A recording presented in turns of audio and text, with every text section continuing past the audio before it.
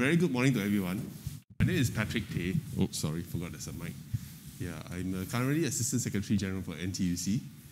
Yeah, NTUC has become slightly more relevant this year because of COVID-19 and a lot of things that we've been very busy with.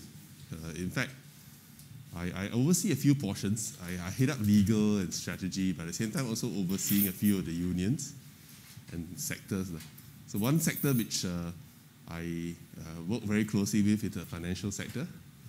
Of course, you all know financial includes banking, insurance, asset management, and now, in fact, I'm in the midst of Singapore FinTech Festival, just launched a FinTech survey report yesterday. So, and also Executive Secretary, okay, sounds a bit odd for those who are not familiar with unions and labour movement. I'm also Executive Secretary of the Banking and Financial Services Union, of which ACTS is one of our professional chapters. So that's why this affiliation, and that's why I'm here too. So I can't reject Seng Ti and the ACTS team when they invite me, you see. So I'm here this morning to share my thoughts in the next hour or so with each and every one of you, because I'm quite in touch with what's happening in the labour market and what's happening in the economy. For the not so good reasons in a way, because the past 8-9 months been busy helping with the many retrenchments, layoffs, everything that you read in newspaper. I either have a finger or a hand or a leg inside. So that's what I've been busy with. But more importantly, it's also today's opportunity is also to update you on what's happening in the labour market. What I'm seeing and what's being reported sometimes may not be synonymous, and of course, what lies ahead in 2021. So that's a bit of background on what I've been doing and what I look after and why I'm here, and also what I hope to share in the next hour or so with each and every one of you, so you can take back something with you and benefit from it. Yeah. Feel free to ask. I don't know if you have question time later. If we have, feel free to ask any difficult questions which you have. Yeah, I will try to answer them to the best of my abilities.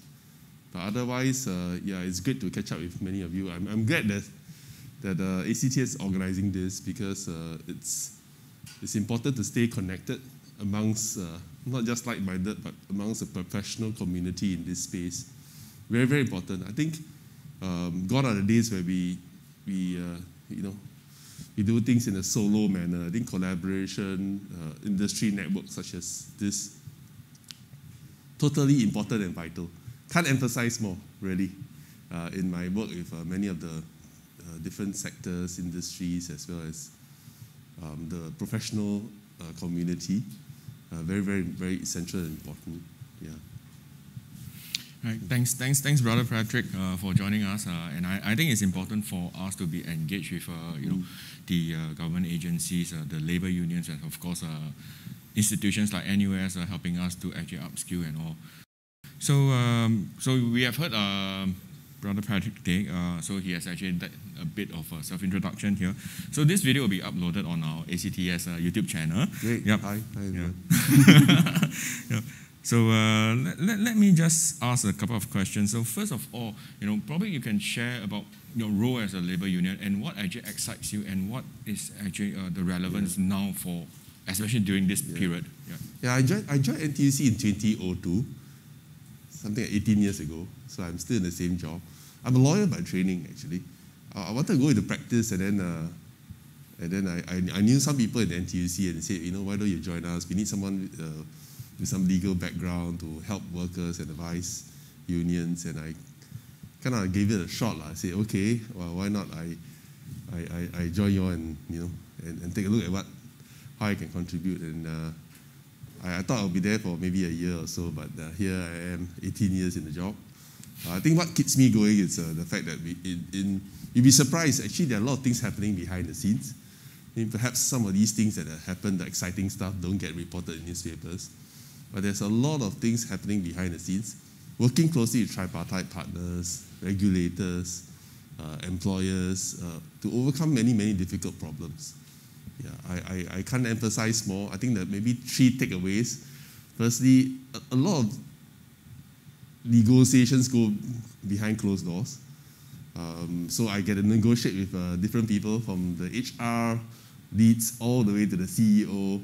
So sometimes you get a bit schizophrenic because if you deal with a company where there's a lot of foreign workers, for example, you have to interact with the foreign workers all the way to the CEO. So it's kind of like a shift, in dealings with company by company, industry by industry. So I've been exposed to a few industries, and they've kept me on my toes.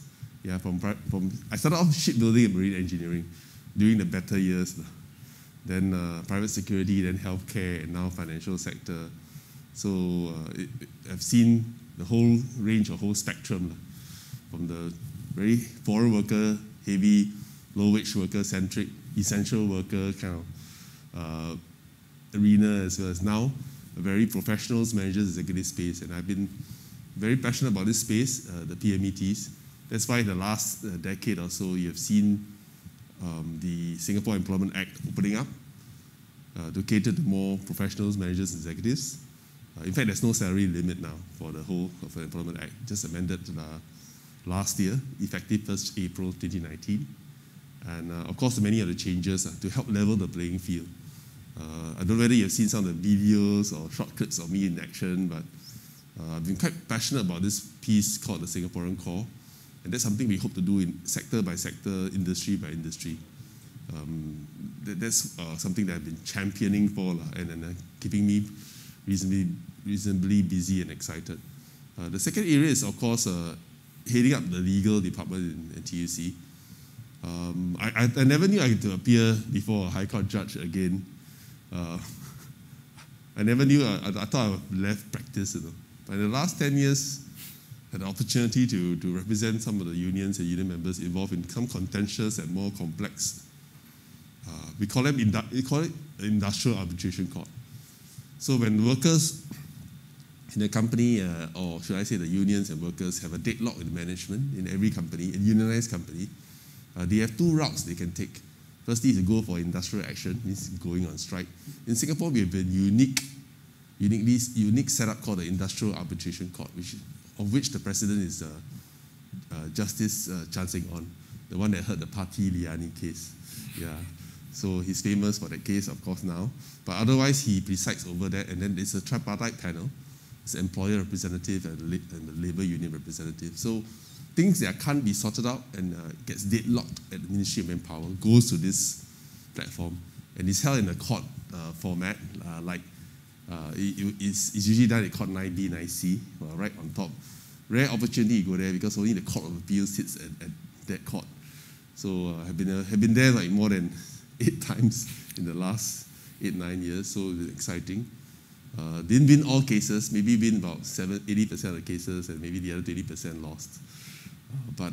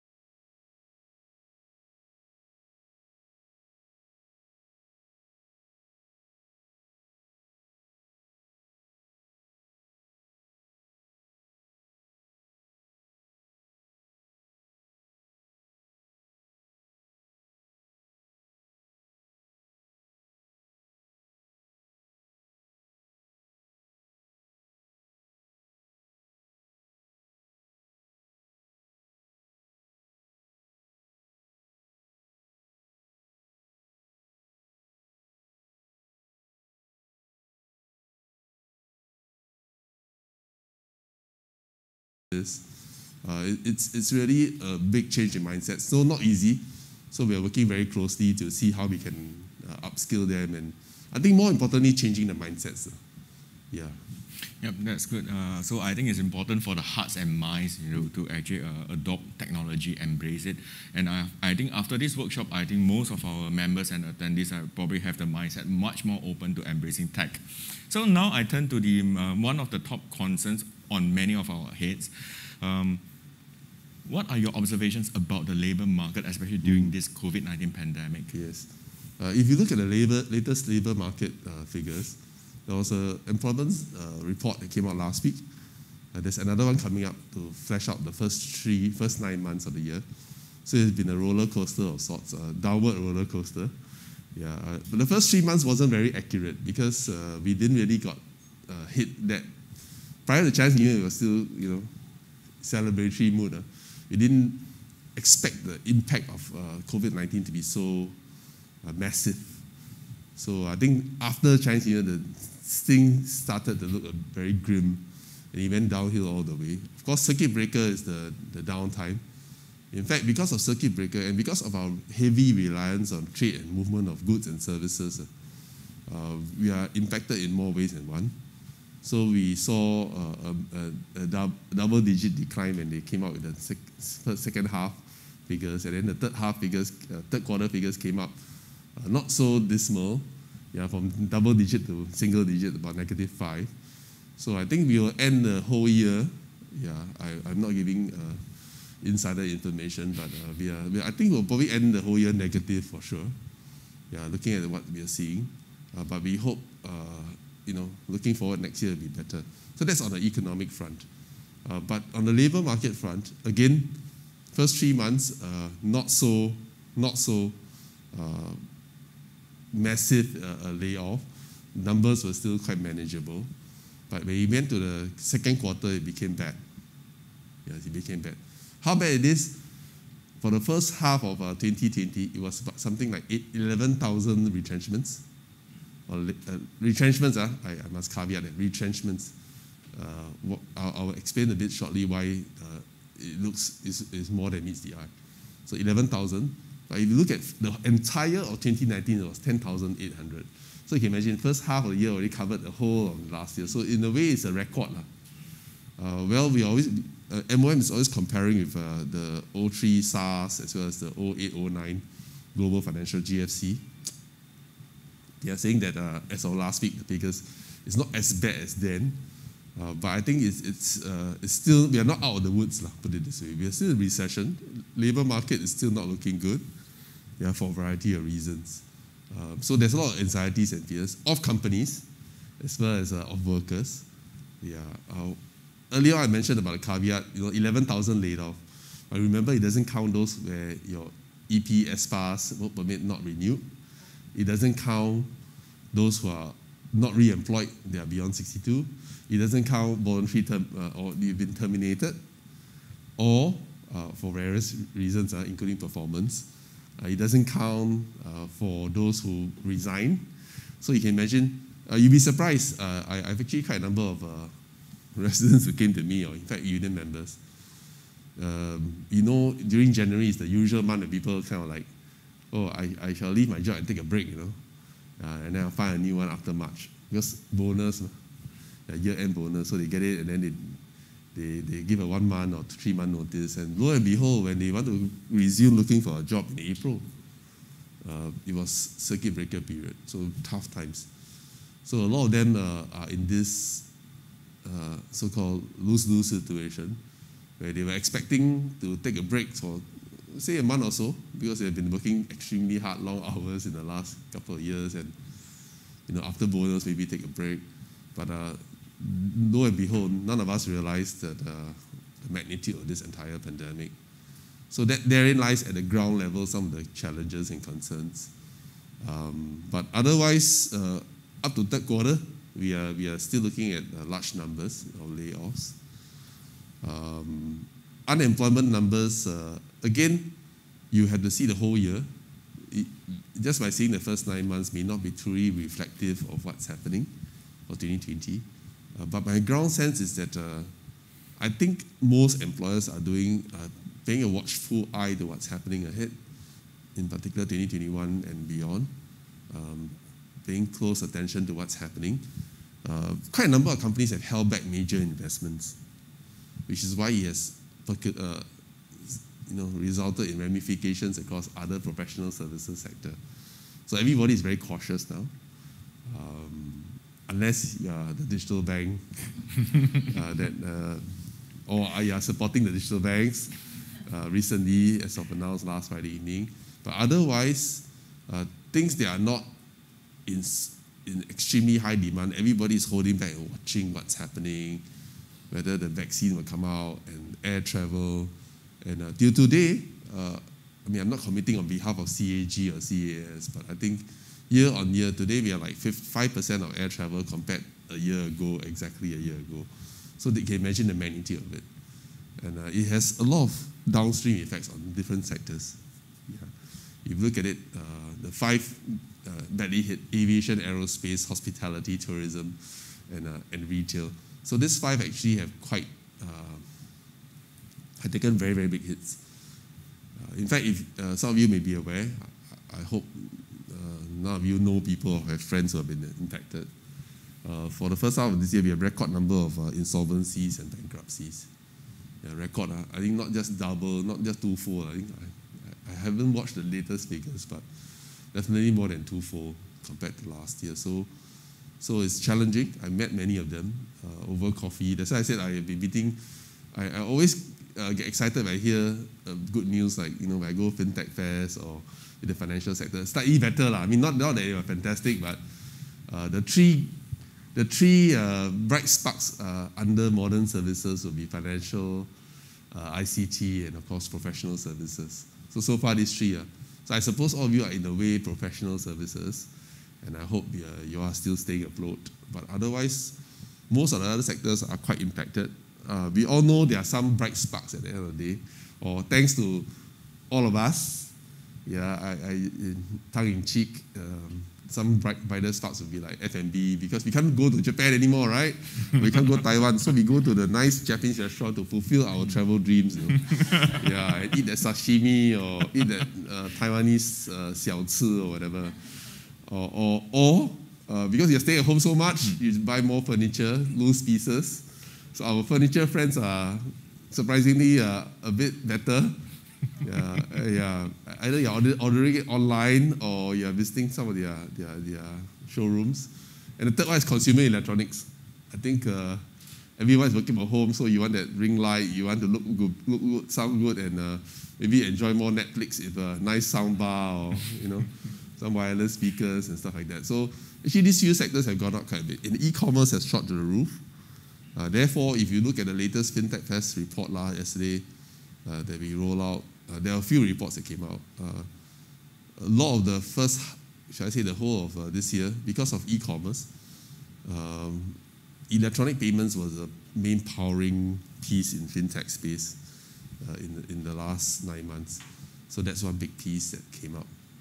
So I expect, because of what's happening, looking beyond in 2021, there will still be a very cautious, very uncertain outlook by most companies, other than those that have already planned their investments and in those few growth areas, those that support digitalization. I see on the EDB board, and EDB just released that this year they met all their investment KPIs. I mean, that's one good news, because that's important. At least we are not that bad, where everybody withdraw. Besides Dyson, everybody else withdraw. But Dyson withdraw this, but then they reinvested in something else. So that's, and I see a lot of focus on, most of the MNCs that are supposed to be here are already here. Yeah, so if you look at it, there's a lot of investment on startups as well as tech companies, a lot of in those 3 sectors which I told you all about. And of course, this next normal has brought in a lot of focus on new areas, for example, like sustainable farming, urban design, renewable energy, because of the environment and gender. And of course now with supply chain has taken a new meaning. altogether. Very, very important now to ensure that we have a constant and smooth supply chain and logistics facility. So these are some of the sectors that are doing fairly okay. Moving into 2021, I don't expect myself to travel freely still, at least for a good first 6 months of the year. Yeah, so we are not expecting free flow travel. Not because of Singapore. Singapore, I think, fortunately, except for the Seoul Garden last week, but we are kind of out of the woods in that sense. So we are managing numbers coming in. There's a lot of analytics going on. We are managing numbers coming in, and we hope really that air travel will gradually resume. Yeah, because the world is flat, so we are very well connected. So we are very mindful of opening up. You can imagine we are looking at numbers we are allowing to open up or to come in, vis-a-vis number detected positive cases. So you see updates is always important now, right? Yeah, because everyone that comes in goes through the rapid antigen test. If you've not taken it, I've taken it twice. Yeah, it's okay lah. It's not that bad. It's just a bit ticklish and uncomfortable, but other than that, it's okay. And the countries are not looking good. I mean, you hear America, I nearly fell off my chair yesterday when I read newspapers on the numbers in America. We have Hong Kong going for the 4th wave, and therefore the bubble has been burst. And of course, things that are happening. So MOH and the Multi-Ministerial Task Force is watching this very, very closely, because we want travel to resume. Yeah, we want travel to resume. Because it has ramifications downstream on the various sectors. Yeah. So that's, in a nutshell, what's happening. And of course, what you expect to see in 2021, a lot of uncertainty and caution. Although investments will still be coming in, maybe data, as usual, the data centers, innovation, R&D facilities, and maybe a bit more steep investments in sustainable farming, and of course, anything that's to do with digital will be important in supply chain as well. Yep, so thanks for sharing that. And I think all of us are aware of the interdependence, interrelated industries, how everything cascades down because of COVID, and how it's important for us to actually be aware of the threats and also the opportunities. So now next, right? Now since you are here, I want to tap as much as I can. What would be your advice for PMEs?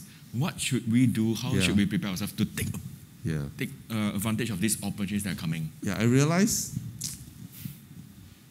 I always say you better stay ready, relevant, and resilient. Yeah, I call it the 3 R's. Not reuse, recycle. Yeah, some of us parents will know our kids go through that. Yeah, but ready, relevant, and resilient. Yeah, what's ready? Ready with the new skills. Because I alluded to earlier, everything is going on. Whatever that can be mechanized, digitalized, and robotized will eventually be going that route. So you may not be a deep tech person, but at least you know the capabilities and know to find the people to do it for you and to work with. So to be ready, the skills and the knowledge, very important. Keep abreast. Relevant, of course, relevant to the new jobs. You hear many reports from the World Economic Forum reports to many other reports that are coming out from the different consultancy companies. Yeah, including some reports are done by some of you, I suppose, with a lot of inputs. That many areas will be disrupted, many jobs will be transformed. So you probably need to, as fellow professionals, need to be relevant to those jobs, as in be able to fit in those jobs. I think very, very important. And finally, resilient, because it's going to be up and down, as we can see from what's happening in the last 9 months. Generally down, but there may be new opportunities, so you have to search them out. So that's in general. But I thought specifically, after interacting with many of the different professionals, managers, executives in the last 8-9 months, helping them look for opportunities, at the same time also hearing their different challenges. I think I recently did a survey because I'm co-chairing this PME task force together with the Singapore National Employers Federation. We just did a dipstick survey. Maybe I should extend the survey to all of you as well.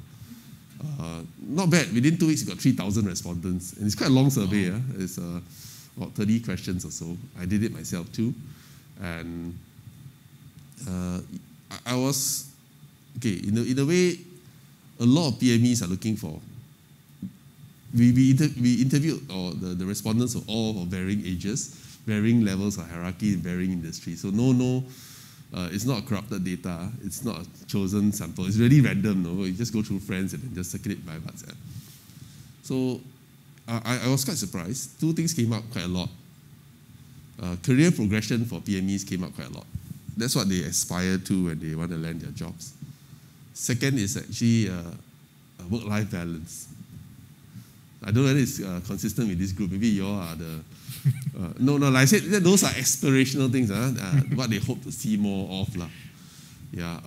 Career progression as well as work-life balance. That's what PMEs in general hope to see more of. Not that you all have work-life balance. I know in Singapore we are a bit overworked, particularly the PMEs. So, but having interacted with, this is just a sample, but having interacted with many of our PMEs, I think, including those who have lost jobs and looking for openings, I think very important, as I alluded to, the 3 R's. But over and above the 3 R's, I think staying in touch with the practice or the professional community or your industry network, very, very important. I can't emphasize more. Yesterday's FinTech Talent Survey report, which as Singapore FinTech Association, as well as my union, as well as PwC, we just released the findings. A lot of employers are looking for people or hire people because of word of mouth and because of industry networks and associations. Very seldom you send by email and then you probably get a very rare, low numbers. I know some of you are also hirers or hiring managers yourselves. You usually want the word of mouth or referral. You feel a bit more comfortable. I see some of you nodding your heads. It's usually like that. So therefore, industry networks are very important. Events such as this, I find is perfect, so that you all know each other in the community. I know many of you are corporate treasurers and in the corporate treasury line of business or in the finance line of business. Good to stay within the association and the network. Very, very important. I can't emphasize more. Someday or some point in time in your career, in your life, you probably need some advice or some kind words from fellow practitioners or professionals in the community, in whatever community you're in, whether it's corporate treasury or in any function, financial sector, even in the hospitality industry. I just met up with the Singapore Hotel Association. They're actually quite a close-knit group of association where they work very, very closely together and look out for each other in the hotel and F&B community. So it'll be interesting. You'll be surprised. Industry networks I can't underscore the importance of having good links in your professional networks, i.e. The industry network. Over and above being on LinkedIn. So if you want to expand your community, you can add me to your LinkedIn. I will accept all LinkedIn connections for only today. So that you have access to my 13,000 network. I will do a service to all of you as part of this. So stay connected. Still stay connected. And I usually, you can tell, Seng Ti is on my LinkedIn, so or some of you already on it. I try my best to provide very contemporaneous information on labor market, what's happening, and useful things that I come across. Thankfully for LinkedIn, my Facebook a bit more, I wouldn't say whimsical, but a bit more generic stuff. But otherwise, LinkedIn, I usually pump up all the professional stuff and useful information and whatever that's I feel will benefit fellow PMEs. So I try to make it a point to give you by the second, by the minute. Sometimes faster than the media to their dismay. So I promise that I don't be so fast, otherwise they will be out of job. You're a disruptor. Exactly. So that's what the journalist says. Sometimes Well, some of us are very into it. I mean, not your own area of specialty. It could be any of you, know, because you are so intense into it. Whenever things happen, you tend to be faster at it than the media, where they have a whole plethora of information and they discover, depending on editor's assignment and stuff like that. So you'd be surprised some of us actually have very useful. So I think it's a good platform. Not that we want to enrich LinkedIn, but I thought it's a good platform to at least keep. If you don't have any network, start with that. Yeah, and then at least you know what's happening and who is who and where, and so that you can press the right buttons and drop the right messages. I've been quite obliging. So, some of them who dropped me a message on LinkedIn got quite surprised when they said, hey, you free for a chat? I need to consult you something. Then the next thing I know, I said, okay. Tomorrow I have a 10 o'clock free, why not you come by and come by near my office, we have a coffee or something like that. Then they met me and then they post on their Facebook separately. They say, oh, I'm surprised, I didn't know he will bother to even call me. Yeah. Occasionally, not all the time, occasionally. Yeah. You you hit the right slot where I'm available, I'll try to accommodate. And also cross-share some views and just doing my small bit to help fellow PMEs. Yeah, thank you. And I think I can't say it any better. It's very important to connect. So one of our C's for ACTS is to connect. Oh, good. Yeah. And another good reason for you to become a member of ACTS and of course the NTUC as well, not the supermarket but the labor union. Okay. Right. Well, there are supermarket benefits. If you drink wine, it's some good discounts on Saturday. I know at some places I suspect some of you all drink wines here. You'd be surprised. That's another industry. I mean, although on camera, alcohol sales have shot up tremendously in the last 9 months.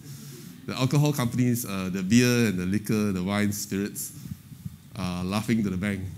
Yeah. Lockdown, nothing to do, right? So happy hour, yeah.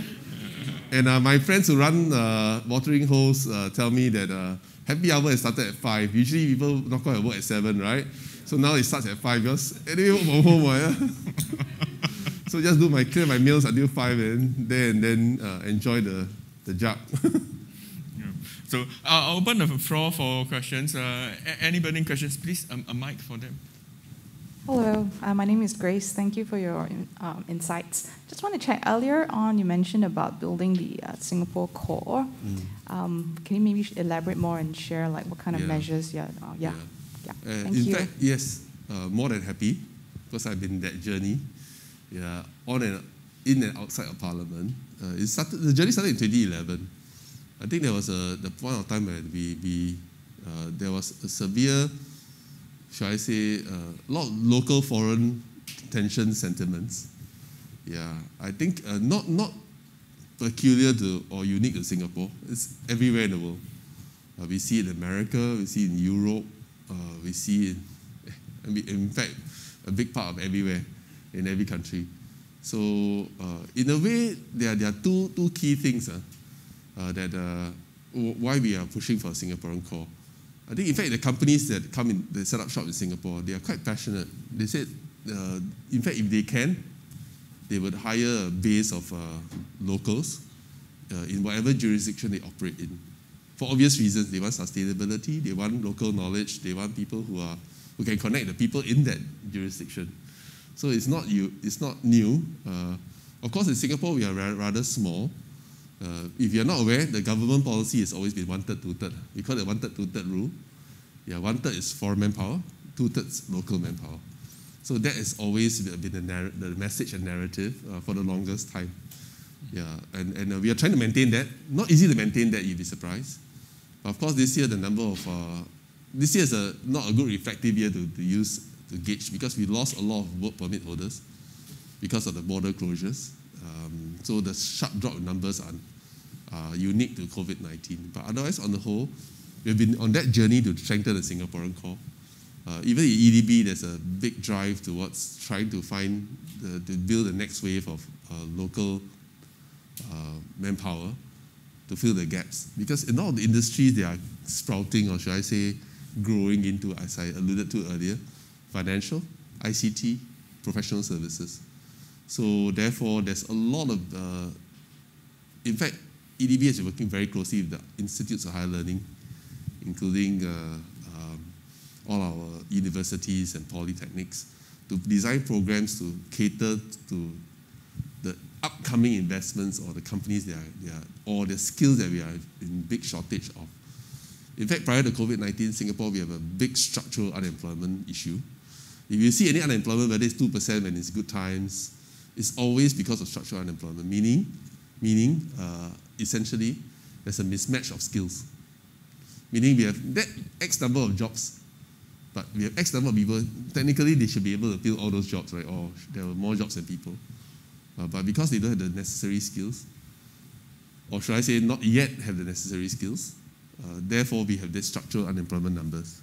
So that's a big challenge. So that's why we wanted to strengthen this. In some sectors, I won't mind saying publicly about it. I've been saying publicly about it anyway. Financial sector, ICT, professional services. Ironically, the three growing industries are sectors which we see a disproportionate number in that sense of the word, disproportionate. So therefore, since 2011, after a series of lobbying, certain measures have been put in place. In other countries, it's called labour market testing. In Singapore, we call it the Fair Consideration Framework, effective in 2014. For the benefit of those who are not familiar with the Fair Consideration Framework, now, before you can actually take in someone with an employment pass, you need to advertise on the National Jobs Bank, or should I say that now it's called the My Careers Future portal, for 14 days, and this period of time will be extended, or should I say have been extended. So that's important. So that's one measure to help level the playing field for local professional managers, executives. So that's one part of it, the Fair Consideration Framework. What it aims to minimize or eradicate is discrimination. Discrimination in the form of nationality. Because there may be hiring of own kind or own, country mates and stuff like that. So we do see the problem is not exploding, but there are pockets of it till today we are seeing. But discrimination comes in various forms, including ageism. I do come across some of them in terms of hiring practices. There's also against gender, because for a variety of reasons. So these are the few that I see quite often: nationality, ageism, and gender. And the Singaporean core is particularly to address the nationality bias or discrimination. So TAFED came out with certain rules, some tripartite guidelines and advisories. That's at one level, Fair Consideration Framework. At the second level, of course, is the regulators are working very closely with MOM. Is watching each and every company and each and every employment pass application very, very closely. So closely that some of them actually don't get approved, and then they come to me and they're asking why.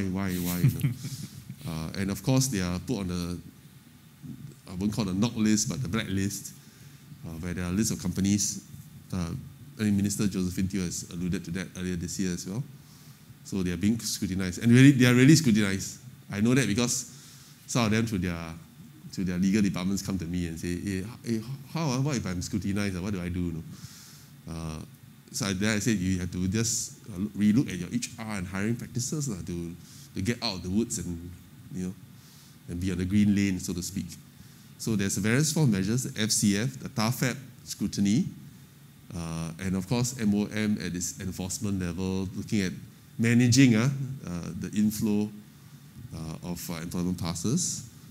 There's also the development bits I told you about, EDB and working with the IHLs to groom people with skills that are needed. So I'm glad to share that NUS Com Science, I was told last year, the applications were so oversubscribed more than medicine and law, so that's a good sign. So people know that Com Science and IS are growth areas. You will also have noticed, that's why you are here today for this program, that the universities have all set up their CET centers because they are looking beyond fresh and school leavers at entrance, because the numbers are getting smaller. I belong to the category during the days when we had 50,000 babies a year. Now I see my son's NRIC number. Wow, dismal, man. Yeah, because they go by, depending on which month, you know what I mean. Now we are like 35,000 births on average, 38,000. Gone are days are 50,000 births. So our fertility rate is record low, 1.14, one of the lowest in the world. So therefore, our line out is we can't just depend on fresh school leavers. We probably have to also look at our mid-career hires. That's why the rollout of the jobs growth incentive a couple of months back, to encourage employers to take on whatever source of manpower that they can in this period of time. And therefore, the CET centers in the IHLs, including the polys, have been set up to provide continuing education and training to ensure that if halfway your industry are disrupted, like what's happening now, aviation, aerospace, disrupted, we can actually pivot and change course to do something else. That is, because I notice most of the employers out there, I think the attitude and the ability to pick up skills, that's what they're looking for. Gone are the days they all know you can't find a perfect fit. Right attitude, right aptitude, right capability, right experience is almost impossible. If you can find, you probably don't need a headhunter, don't need to put a job ad, and the person will probably be in your company already. So it's not going to be easy to find the right fit. So that's where all the skills intervention, upgrading, the CET centers are here. And so this is a long answer to your question. So there's been a lot of things that we've been doing to strengthen the Singaporean core, from the Fair Consideration Framework, from the FCM watch list, from TAFEP, tripartite advisories and guidelines, including for the financial sector. Myself and MAS, we came up with a special tripartite advisory for the financial services, in particular the banking sector, which is one of the sectors which we are being watched closely. And of course, training the people. No point harping and enforcing, but you really can't produce the people with the right skills. So we, at 2 levels, the mid-career hires, skill up, and then of course the fresh entrants through the IHLs. And finally, of course, the salary range, the salary ceilings, or should I say entry salary to get employment passes. That's an often argued topic, whether that's the right measure to do. But that's basically not the dynamic panacea to the entire issue. So if you notice, it's multifaceted. At the industry level, at the skills level, at the advisory level, at the enforcement level, at the legislative level, and with this salary threshold, in a way, to make sure it doesn't slide down further, and also keep up with the rise in wages in the particular sector and in that PME kind of job grade or occupation. So that's in a long answer to your short question. So it's a multifaceted thing, and it's a constant journey. It's not ended. You will continue to be one important area, because there are often, like in any system, there may be gaps, lacuna that needs to be plugged, or even sometimes employers who try to circumvent some of these rules and latch on some of these exemptions. So it's important to always be at it. So if I may say, I'm also part of the journey to also keep a close watch in this space. If you have any inputs, feel free to drop me a message on LinkedIn. Yeah. Thanks very much for that. Any other questions for Patrick? Feel free to ask. Yep. Yeah. Yes. Hi, Patrick. Thank you very much for sharing with us all the useful insights. As we all know, so much has happened to all of us in the last 9-10 months. So I'm just wondering, going forward in the new year and beyond, what would you consider to be your top 3 or 5 priorities, especially towards the financial sector?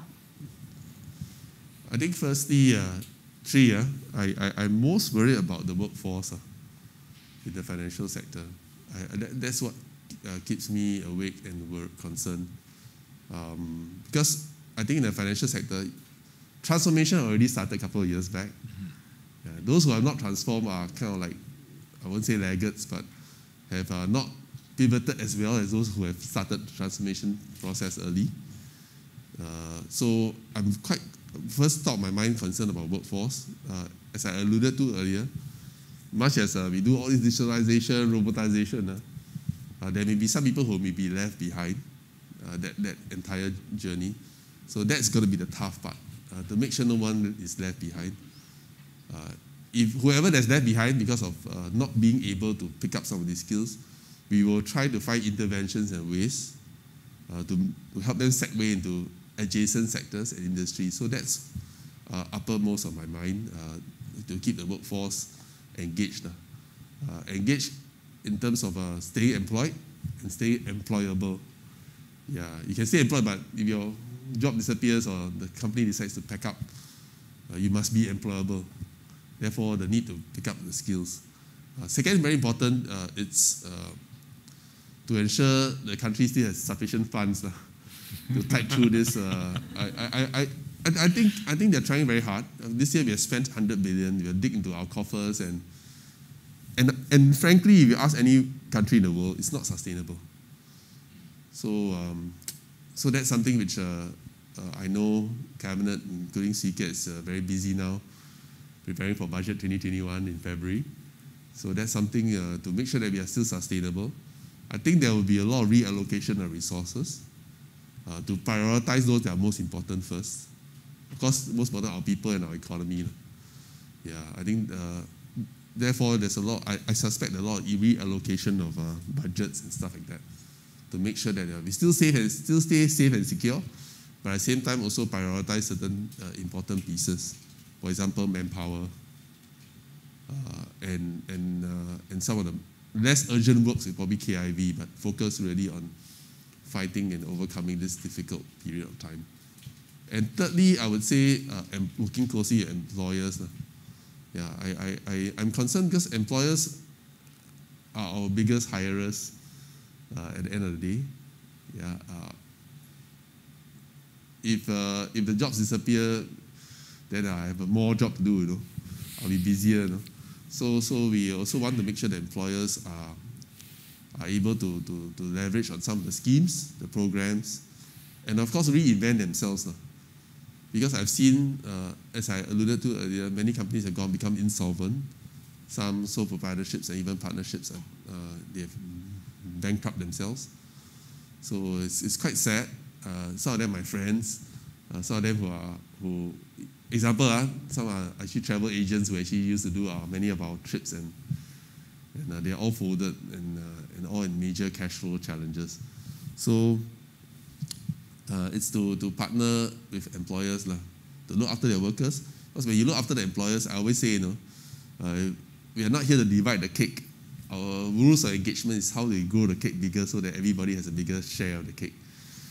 So therefore, the workforce, and of course ensuring that we are still a going concern as a country, and to be able to ride through this difficult period, and the employers to make sure that they still they kind of manage their costs so that they keep the job, so that I have less worries for our workers.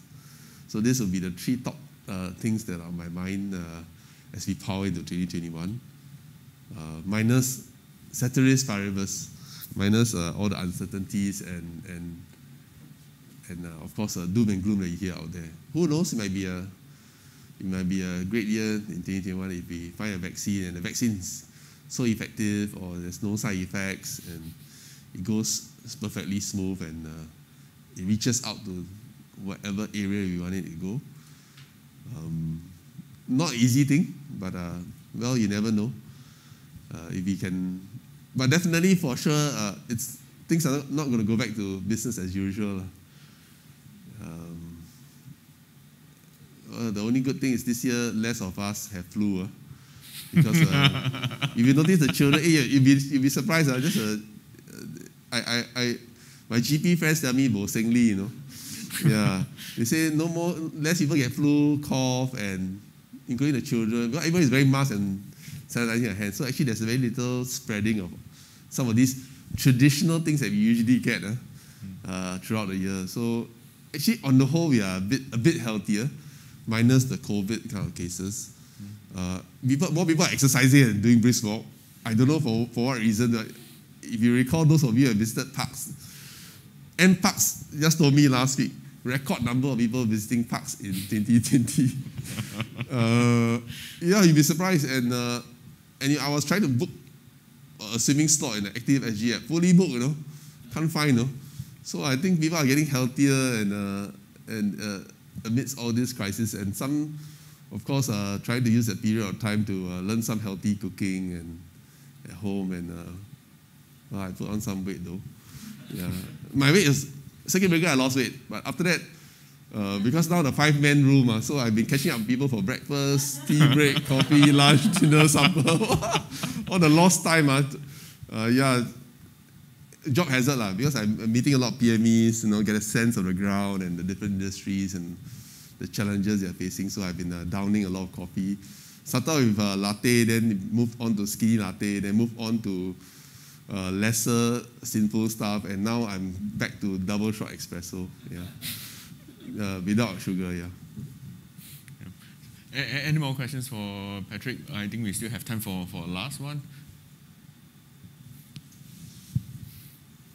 Hi, Patrick. Thanks very much for your talk.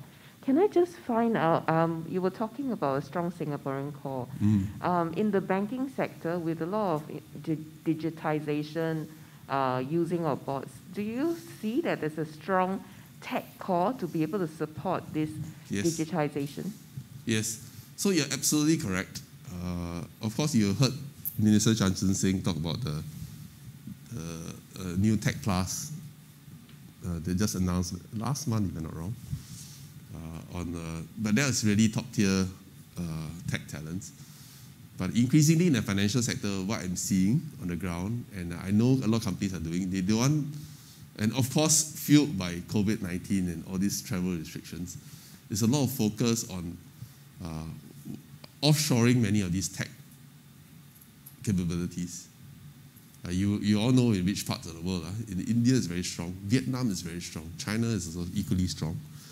So a lot of, in fact, quite a few large financial institutions, I don't mention names, have already offshored some of these tech. They realize it's very expensive to house these people in Singapore. Yeah, so it's also higher cost in Singapore, and it's also relatively cheaper if you import some of these services. So a lot of deep tech talent, or should I say deep tech services or requirements, are actually now offshore. So what's happening is that they have a Singaporean core of project managers that's posted there to supervise the works. And of course, you leave the final security settings either back in Singapore, or the final codes are done in Singapore. But otherwise, I've been seeing in the financial sector a large numbers, procuring some of these services. So if you do things like software development, coding, and as well as a lot of the taxonomy and stuff, especially when you deal with large data programs powering the financial sector, mostly is done outside of Singapore. But then the final codes and the cybersecurity settings are maybe done onshore right here. So that's likely what's going to pan out in the near future. I foresee happening for a variety of reasons, because of our drive towards forging a stronger Singaporean core, and of course tighter EP requirements. Also fueled by the fact that now many companies discover that because of work from home and remote work arrangements, actually can be done. Yeah, you don't really need the person to be physically here and sitting in front of the screen to kill a bug. You can actually kill a bug off-site somewhere else if there's a very strong infrastructural link and connectivity. So that's what's happening to most of the, I know quite a few big financial institutions are doing that. Yeah. It's because of the skill set that you do have. Yes. I know that I spoke to my Vietnamese colleague, they are very strong in IT programming. They have started doing it when they were kids, right? So they all go through school. Yeah. And similar as India, you mentioned these two places, which is very true. I think we don't have that skill set. I don't see my kids grow up, learning programming when they were very young, So they only pick up when they are much older, when they are in university, where they know that they're going to require that skill when they come to the workforce. So I don't know whether government has put in place for such things to upscale our primary school, even from primary school, right, upward to secondary school. So you're spot on. That's exactly what MOE is doing. I know because my kids are in school, one primary, one secondary, one JC, so I get a sense of what's happening. That's what they're trying to do. But also because, I just turned 49 last week. So a lot of my batch mates, although they did comm science, I just stayed in the hostel here at Temasek Hall for 4 years, 25 years ago, or should I say more than that, about there. A lot of them didn't end up doing software development. I can count with one hand the number of my comm science IS friends who are still in software development. Most of them are in project management. Most end up doing sales. So we have lost in that 10, 20 years a lot of the potentially lead tech talent. So now we are playing catch up in the last 5 years. We have not fully caught up. They're still on a treadmill because things are changing so fast, particularly programming languages and tech. But you're right. Now it's getting better, but I think it's the sheer numbers. It doesn't help that our fertility rates are 1.14.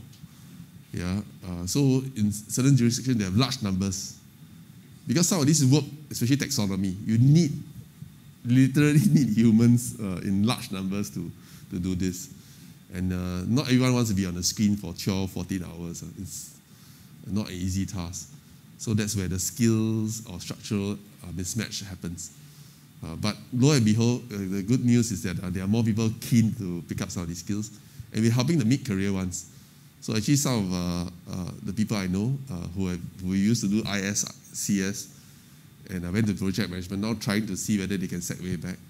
Because as we develop fintech companies, as we develop tech startups, you need to, like I said, much of the deep tech programming and development can be offshore, but you need to know the capabilities, the extent, the boundaries, as well as the domain expertise. So that's very important to be able to cope. So therefore, creating opportunities for some of them. But definitely work in progress, and it's just that we don't have the large numbers that we would love to have. And with that limited 38,000 every year, we do spread out in different sectors, in different crafts, in different industries. So not everybody can become tech. So that's the biggest challenge we have. So therefore, with these limited resources, including now human capital, is a limited resource. In fact, our local employment growth will start likely going to negative come January 2024. So that's not a good sign. So therefore, there's a lot of push for digital technology, robotization, for this very reason. Not to replace humans, but to augment our work. It's the truth, it's not a myth. It's really to augment our work, to marry artificial intelligence and human intelligence, and to make sure we propel even, and to do things like they always say, cheaper, better, faster, safer, and more efficiently. Well, it is done in a way, with Zoom here and MS Teams here and there, Webex here and there. We realize that actually we don't have to travel so much, but it also causes fatigue. I'm also having Zoom fatigue. It's like after 1 hour, next one, and then now you're packing everything on the same day. So it's not easy, especially you're operating in various jurisdictions. You're still on Zoom at 10 p.m., 11 p.m. Yep. So any last questions? If not, allow me to ask the last one on behalf of all. I think what would be your advice, single advice for those who are actually disrupted by this COVID pandemic, those who have either lost their jobs or those who feel threatened and feel very pressured because of all these things that are happening? Okay. So I talked a lot about skill sets. I also mentioned a lot about mindset. So both are equally important.